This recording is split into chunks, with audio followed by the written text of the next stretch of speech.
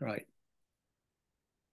I'm pleased to say that the Melbourne Cinematheque is back this year in a full year's program, starting February the 8th and running through until December 20th, I think.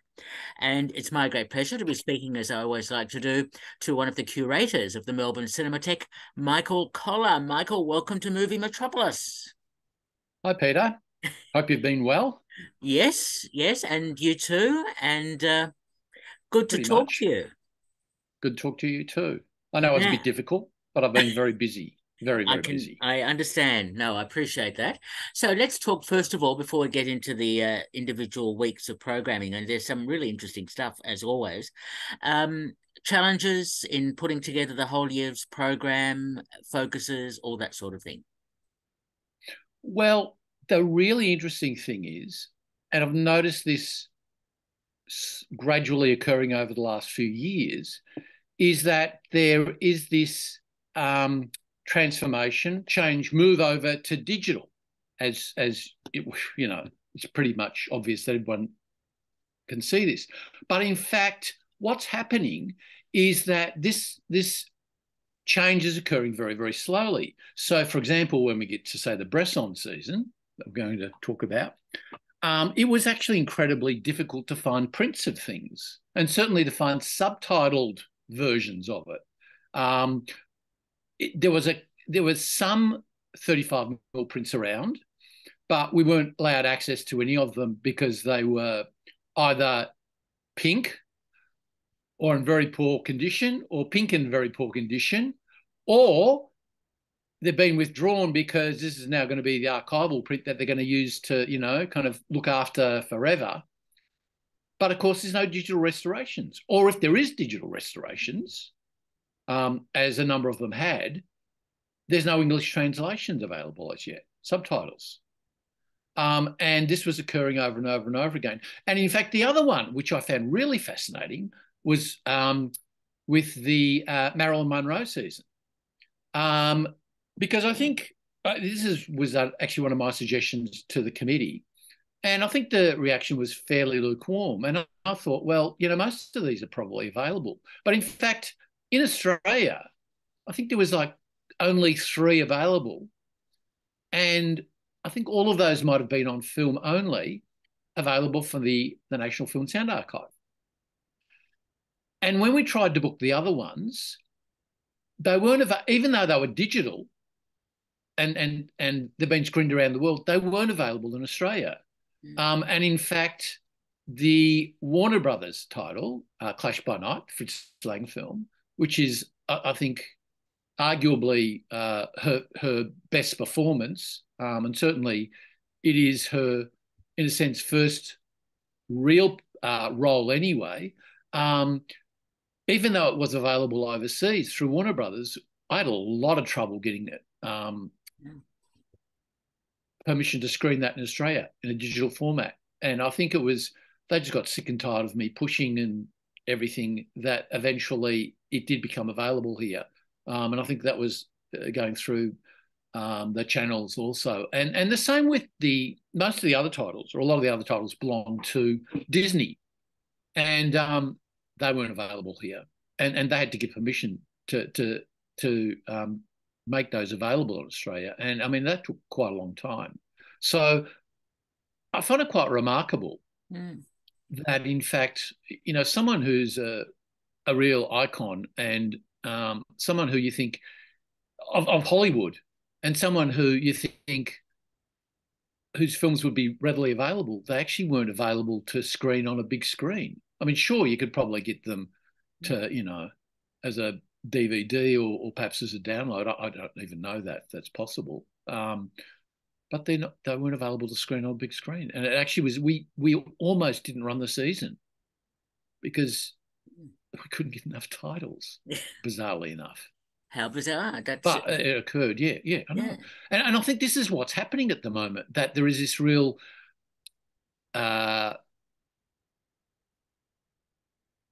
concern about loaning 35mm prints out because, they're the 35mm prints or one of few, and they don't want to. In fact, this was the other one that one of the organisations, English-speaking organisations, they did have a print of the Bresson film. I think it was Man Escaped, but they were apprehensive about lending it out to us because they had lent out another film to somebody not that long ago, and the film was seriously damaged. Mm.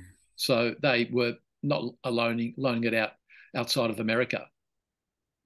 So again, we had trouble getting that, and that's what I'm saying. Those two seasons were incredibly difficult to put together, even though the sources for the films were quite.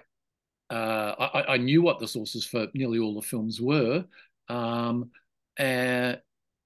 it wasn't that difficult to necessarily clear the rights, but it was very difficult to find some version that we could screen with English subtitles. Yeah. That is incredible, but and I mean I love the way the Cinematheque you focus on getting film as much as possible and so on. But yeah, it's interesting to hear how difficult it's becoming. Let's quickly go through the seasons of films, and they're incredible. Absolutely. Now the opening night is February the 8th, and then there's 3 weeks of films, including the opening night Amarcord and Blow Up of screenwriter Tonino Guerra's films, or the films he's contributed to as a writer. What made you choose him?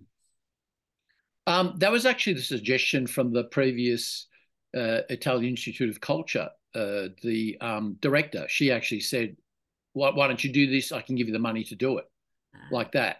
And in fact, then of course COVID came along and stuffed everything up.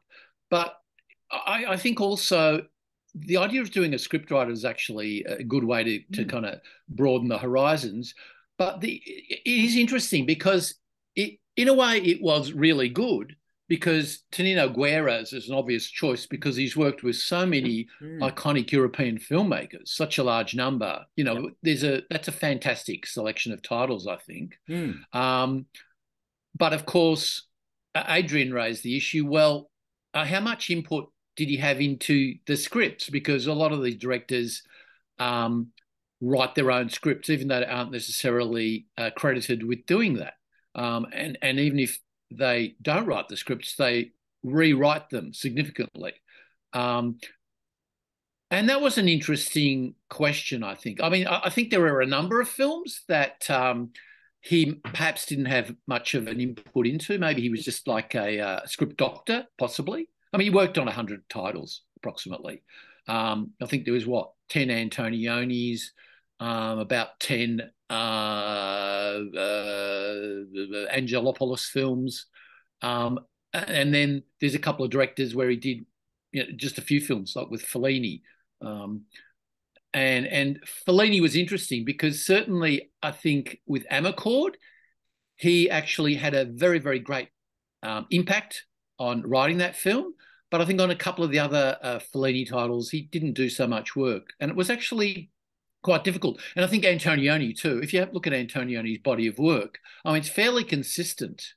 And it's hard to say how Guerra impacted those titles. But of course, he did do 10 of the top films for him. So obviously they had a very close working relationship. And it's been fairly obvious from dealing with the Angelopoulos estate that that Angelopoulos and Tonino Guerra worked very, very closely together, and they're very great friends. So I think that maybe it works a bit both ways. And of course, there is always this tendency to downplay the role of scriptwriters, and for scriptwriters to always say, the director got it my brilliant script and rewrote it and turned it into a piece of trash. But, and I mean, more so, obviously, the obvious point there is with people who write novels or the books, and then they're turned into films and they're nothing like the novel at all. But then, when you've got a 1,000-page novel, how do you make that into a 90-minute film? So, I think it's about other things as well. It's not about doing a literal translation to the screen. Yes. Really, is it? Yeah. No, it's great you're showing those 6 films: Amarcord, Blow Up, Nostalgia from Tarkovsky, The Maté Affair, The Assassin, Petrie, and The Beekeeper, Angelopoulos. So that's a great start to this year's Cinematheque. Then we go on, and you've already alluded to the Robert Bresson season from March the 1st to the 15th. And I mean, a lot of the titles I'm familiar with, but there's one I didn't know, Les Anges du Pêche. Oh, okay. That is in fact his very first film. Ah, And it's interesting when you look at it because it is very much a Bresson film. It's all there. And then he, of course, made Les Dames de Bois de Boulogne, which is scripted by Cocteau. And that's, I mean, I think it's a fantastic film, but it's not really a Bresson film. It's much more kind of a, what do we call it, a French studio film. It's more like a Cocteau film, you know, lots of glamour, lots of dialogue. I think he had a significantly larger budget. And then after that, he went back to doing his more austere kind of works that didn't have any stars in it because Les Dames de Bois de Bologne's got a couple of, you know, well-known performers and I mean some of his other films have got well-known performers in them as well, but they're well-known performers because they were in the first film they were in was a Bresson film. Typically Dominique Sander in you know, Une Femme Douce, which is the first film we screened, and I mean Une Femme Douce is in the season because that's quite difficult to see, and the other two that I had a lot of trouble with. Four Nights of a Dreamer, which is just impossible, Got no idea who's got the rights, got no idea where there's a print or anything like that. And the other one's The Devil Probably. And here, this is where we ran into trouble with finding a print because I managed to find a print at the Toulouse Cinematheque, believe it or not. I mean, this is how thorough I was in trying to track it down. And actually, CNC, which is kind of a depository of French films, they wouldn't loan out their print. And the Toulouse Cinematheque said, yes, we've got a print you can have, but we need to check it. And then they checked it and they said, no, it's really pink, you can't have it. So I had to drop that, or both of them, in fact. And we ended up with what we had. And even there was some swaps and changes along the way. Because again, we couldn't get prints. We started off with Pickpocket to start with, and then we thought, oh, we'll kind of go. Well, in fact, that was a late addition when we couldn't get the two titles I mentioned.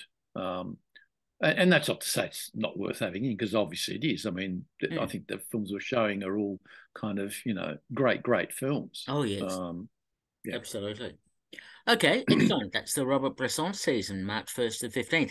Then we have 3 seasons of films featuring actors, interesting focuses, starting off with Tony Leung from March 22nd. Interesting choice. I mean, obviously In the Mood for Love is such a great Wong Kar-wai film, and Lust Caution, which I really loved, from Ang Lee. But what made you focus on Tony Leung? Well, because, first of all, he is a great star. The one thing that probably could have been a factor in us not doing it is the fact that there's been a lot of Wong Kar-wai films screened lately. So, I mean, those are relatively well known. So, in fact, as you can see, there's only one Wong Kar-wai film in the season, and that was purposefully. But again, I had a lot of trouble. But here the problem was actually locating who had the rights for the things. So, we started off with, a whole bunch of titles. But it was very, very difficult. And even things like City of Sadness, the guy who owns the rights for that, I mean, it was almost impossible to deal with. And Ciclo, again, there was this bizarre thing where, in fact, Studio Canal had the rights. So we go to them and they say, oh, no, our rights have expired. Expired 10 years ago. So I managed to find who the production company was, and I got in touch with them, and they go, no, Studio Canal have got the rights on that. And I go, no, they don't. And the woman comes back and says, yeah, they do. And I said, well, you need to talk to them, because as far as they're concerned, they don't have rights. So, and in fact, that film's still open because they haven't sorted it out yet. So hopefully by the time we get to April, it will screen. Okay. And of course, I mean, for me, Flowers of Shanghai and In the Mood for Love are two of the greatest films ever made, and City of Sadness as well, three of the greatest films ever made. So, Yes. he's certainly a performer whose films deserve to be shown. And of course, it's getting away from the running the old white guys movies, which I guess is where Burt Lancaster falls in. But we're going to run some of those old white guys films at some Fair stage point. anyway. Absolutely fair point. No problem. Now, you've already mentioned Clash by Night, Fritz Lang's film, part of the Marilyn Monroe season Yeah. from April 12th to the 26th. A good array of films there. I've seen them all, but they're good choices. Yeah. Well, again, I mean, Clash by Night. When we did our Fritz Lang season last year, Yep. I tried to get it for that, and at that stage, there was no print available at all. Right. And I think at about the time the season screened, so mid-year last year, August or something, a restoration had been done. And as I said, I tried to get it from Warner, and they said, no, you have to get it through the local company. And the local company said, no, you can't get it unless you want to pay for all the money for a new DCP. It's like, if you have 20 screenings, you'll be right. We'll get it for you. And I was like, no, we just want to have one. So, we had a fight over that. As I said, well, Gentlemen Prefer Blondes is a tie-in with the Acme exhibition. Yeah, they've got, I think, some stuff from the film that will be in the exhibition. So that's why that's on the opening night. And to be quite honest, I probably would put that on the third night, but because of that, it was moved forward.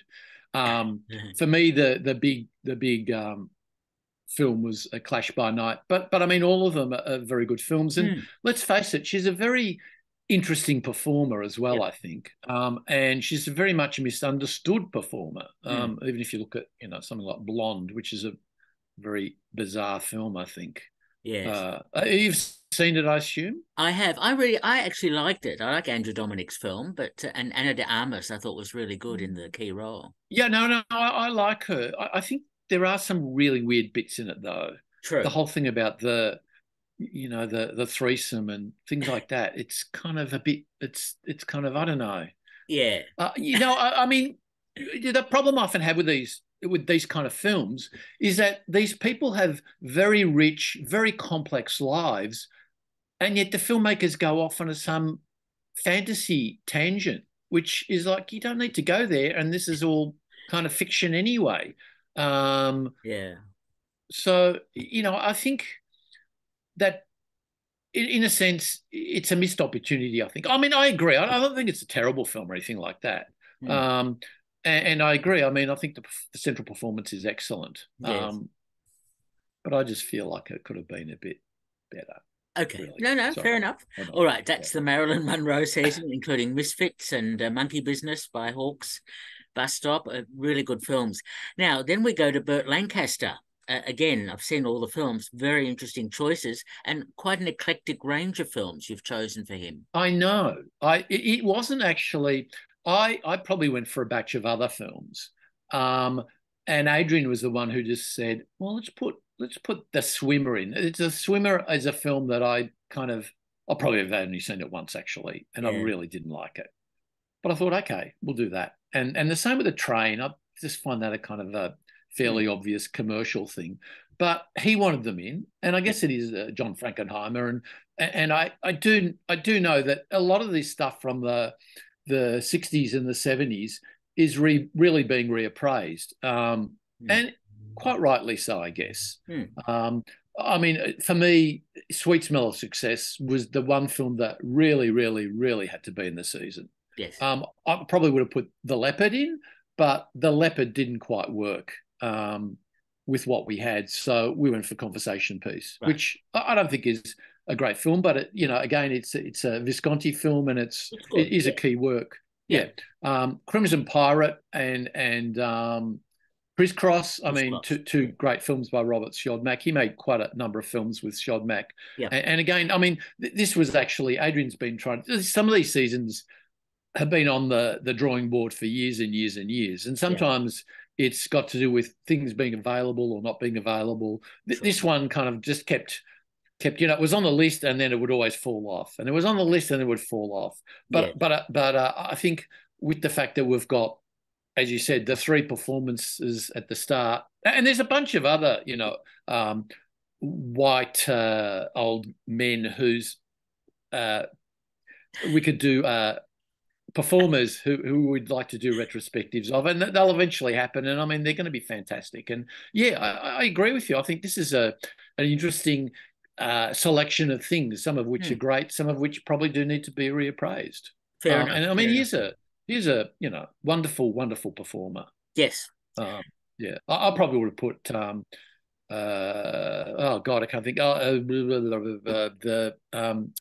God, I can't think. The Aldrich film on about the coach. Is that Yeah. no? Anyway, I can't think. Doesn't of matter. it. Doesn't matter. We need to Is it keep Vera moving. Cruz? Vera Cruz? Is that the Vera one? Cruz. Ah, that could be it. Yes. 54. Yes. Yeah, I would have put that on. Okay. That's Anyway, fine. moving right along.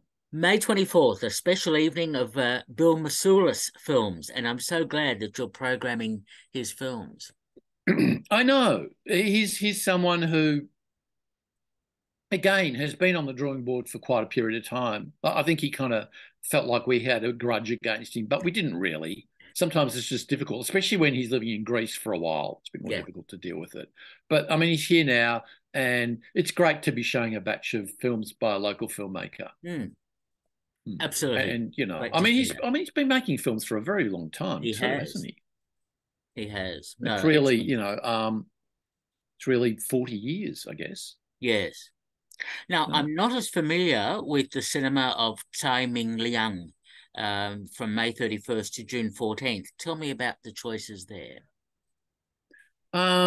Okay. He is a major Taiwanese filmmaker. And he started off, I don't know, what you would say, a relatively conventional film with Rebels of the Neon God. That was the film that, in a sense, drew his attention to the world. But he's moved on a bit from this kind of stuff. So his films become much more lyrical and fantastical and much more experimental, with very strong gay sub-theme as well occurring. And he's also very, very much interested in cinema. So something like Goodbye Dragon Inn, I think, was listed by a lot of people amongst their list of one of the great films of all time. And that's basically set during a screening of King Hu's Dragon Gate Inn. And it's the final screening of the film at a cinema that's closing down. So it's as I said, there's not really a lot of plot there, but there's a lot of atmosphere and a lot of kind of nostalgia there. And he's like a picture pong in a way. He's one of those Asian filmmakers who are trying to do something different with cinema. But are staying true to their roots and their love of cinema as well. Okay, very interesting. Now, I'm so pleased to see you've got a season of Peter Bogdanovich films from June 21st to July 5th. Two in particular, At Long Last Love, which I know has been almost impossible to find anywhere. Well, there's a lot of jokes about that film. I know. I've read a lot about it, but it's really very damned film at the time. Yes, yeah, exactly. Yeah. And I've seen She's Funny That Way, but of course, what you're screening is something I've not seen, the recut version of that film called Squirrels to the Nuts. No, the other way around. Well, I've seen it as a title. She's Funny That Way. But She's Funny That Way is the recut version of Squirrels to the Nuts. Oh, I thought it was the other way around. Okay. No. Okay. The Squirrels to the Nuts. So what happened? The studio got this film, right? Squirrels to Nuts, and it's like, let's get rid of all these old buggers and let's just concentrate on the new and hip people who are coming along. So they cut out. People like Tatum O'Neill and Sybil Shepherd, and they kept, they raised the profile of Owen Wilson and Jennifer Aniston and Imogen Potts. Okay. And so this is actually the original cut of the film. So I think it was discovered somewhere accidentally. Right. You know, it was at the bottom of someone's fridge or the back wall or something like that. You know, I don't know how. It's some weird discovery. Okay. And so this is, and apparently, I mean, I haven't seen this, and yes, I've seen the other one, which I thought was pretty bloody terrible. So. And you're going to disagree with me about that as well, are you? No, keep going. And people say this is very good and a very funny film. Okay. And it kind of really establishes the kind of balance that's lacking in the recut version that the studio put out. Okay. And I mean, you know, I think that there's some reappraisal going on of his works, and let's face it, he was another person who was a great lover of cinema and had a great, you know, understanding of film as well. I mean, I think that again, Targets is a really really wonderful low budget film, and of course, Last Picture Show as well. You know, yes, great film, Last Picture Show. Yeah. And you know, he I think he made a number of really great films at the start of his career. You know, those two and What's Up Doc and Paper Moon, and then he kind of faded a bit. But you know, it's not to say that there's good stuff there too. I mean, Saint Jack, I think, is a very good film. Yes, well. I fully agree. You said that on Last Love, yeah.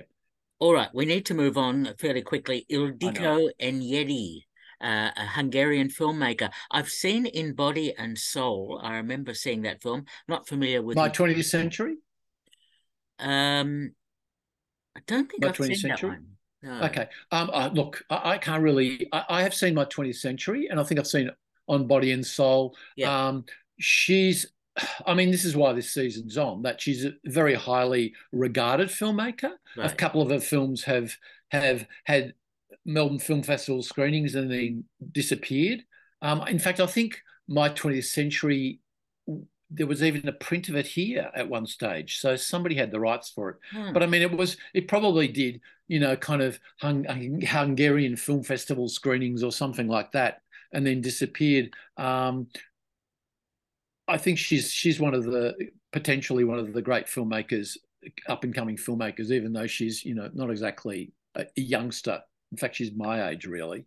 And I guess that's the problem with what's happened to women filmmakers. You know, they've struggled to get together a body of work. And this is often why when we have retrospectives of female directors, we're down to 2 nights rather than the 3. We'd like to have 3, but you know, we can't get a hold of print, or they haven't made enough films. Yeah. No, that's interesting to hear that. All right, my Zoom is telling me I need to move on. There's an evening of a New Zealand filmmaker, Marata Mita, which is good to see. And then you've got French crime cinema, Quai des Orfèvres and so on. Great films. Yes. So the logic behind that was it's basically post-war pre-Breathless films, a number of which we know are very good because they're, you know, like Rafifi, Le Trou, which is probably not as well known as it should be, but a number of other crime films that are very, very, very good. So it was an attempt to put these titles together. In fact, to be quite honest, we could have probably had twice the number or 3 times the number of films. And we've thrown in some of the obvious directors like Henri-Georges Clouzot and you know, Jacques Becker, who and Jules Dassin with his Rafifi. But I must say that Adrian and I have been trying to put an Henri Decoing film on for a while, because he's a favourite of some of those. Tavernier especially. Tavernier sees him as one of the very, very great French directors. And he did make a huge number of films as well, something like 100. And I think there's a lot of terrible films there, but he certainly made, I mean, 10 or 20 films that Tavernier regards are, you know, incredibly well made and very good. So this is where we get Razzia sulla Schnuff on, which is, you know, I don't know, Schnuff, I think some sort of drugs or something, but. Okay. All right, let's move on. And we did have a Melville there, but we dropped it in favour of these bunch of films. So I understand. Decisions always have to be made. September 20th, Yes. excellent to see Lottie Lyle, the Australian actress, and to see Sentimental Bloke, which I'm very familiar with, The Woman Suffers, etc. It's great to Yeah. see this retrospective of early Australian cinema. Wonderful Yeah. stuff. Well, we try. In fact, it's the only silent program we have on all year, which is a bit sad in a way, Yeah. um, because we like to have several. And I was aware of this all the way through. And then somebody said at the end, "Oh, we don't have any silent films." It's like, yeah, I know, but in fact, there was another silent film because Cerise put together the Czech screwball season, and there's a silent film in that. She's always great on that level. She always tries to kind of find a balance between that and making sure we have a couple of women filmmakers in there as well. And Yes. she's a very, very good programmer, I think. Yes. Um, No.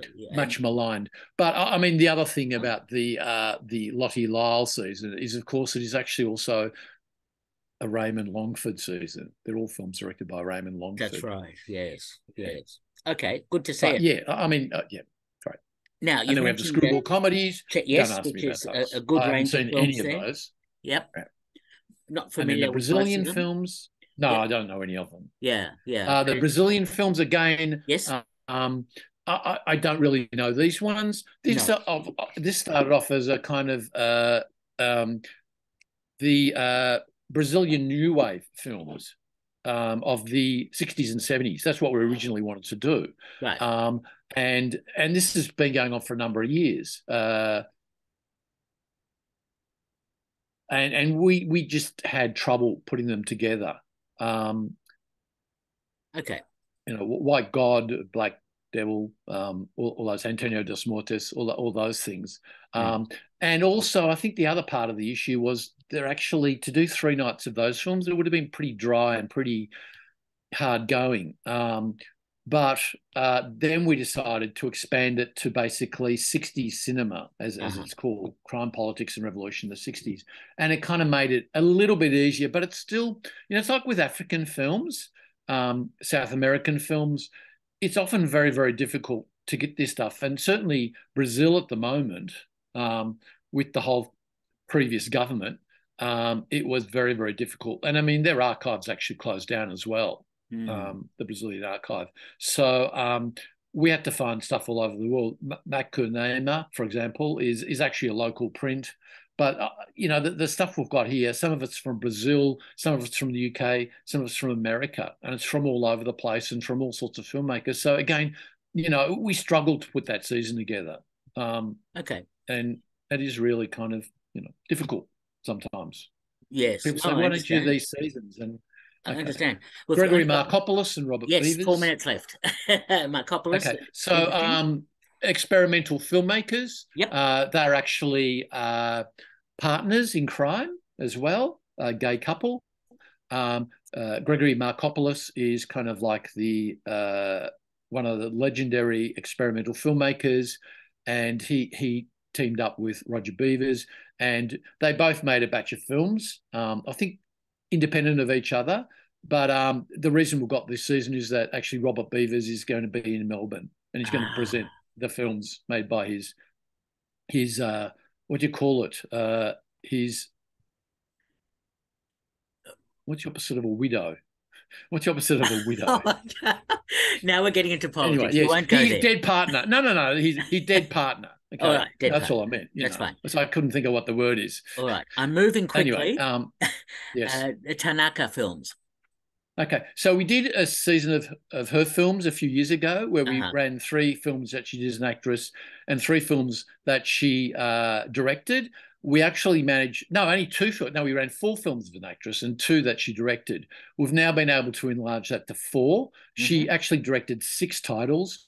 2 of them are Toho films, and they're outrageously expensive to borrow. I arm wrestled with the guy from Toho. I got him to within half of the price that we were willing to, the exorbitant price that we were willing to pay. He didn't budge any further, so that was it. So we ended up with 4 of the 6 titles.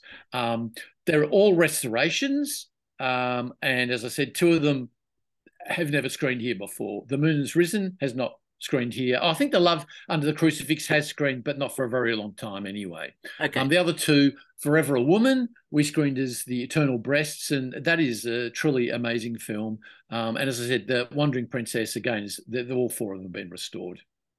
Good So stuff. Now, coming to Australia, women filmmakers, Golden Cage, Silver City. I love Sofia Tokowitz's film. Yes, no, it's wonderful. Immigrants. Of course, the real motivation there was that people keep talking about My Brilliant Career as the first, film directed by a woman since the silent era. But of course, that was totally incorrect. Because of course, yes, exactly. Because Golden Cage is the first one made, and okay, it's only 70 minutes long, but it deserves. I mean, really, here we have this Turkish woman who made this, the first film made by a woman in Australia in 1975. I mean, I think it's remarkable. It's just absolutely almost unbelievable. And I think this is the issue, that people don't believe it. So this is a very, very rare screening. Absolutely. And it's Eastern just European been Western. restored as well. Yes. Yeah. So I've got a minute left. Okay. So the Eastern Westerns. Yes. As it says, Erston Powers. The joke. Thank you. In fact, this is a season that was supposed to screen in 2020, but COVID came along, and in fact, it was supposed to have a number of Russian films in it, but something happened with Russia. I can't remember what it is, and so suddenly I think there's still one Russian short or something in there, but the others have disappeared. I love the German, East German Westerns and all that. We've got to finish. I'm going to say, we've got Western, which is a fantastic film, yes. And Lemonade Joe's one of those ones that is much more an homage and a friendly kind of thing. I don't really think that's a Western, even though you could classify as a Western. I mean, it's like the Blazing Saddles. I mean, would you really call Blazing Saddles a Western in a way? Michael Koller, as usual, great to talk to you about the Cinematheque. Pleasure. And it's